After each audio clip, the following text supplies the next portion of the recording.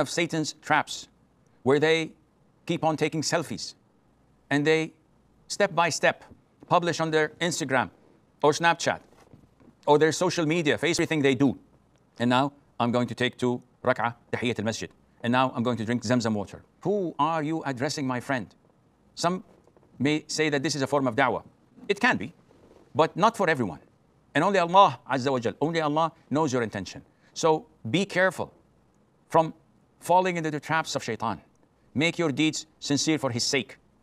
And this is a one life journey, one in a lifetime journey that you must try your level best to be accepted.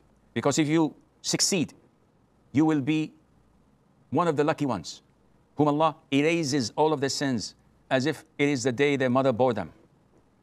But if you failed, you've lost time and gained a lot of sins in the process.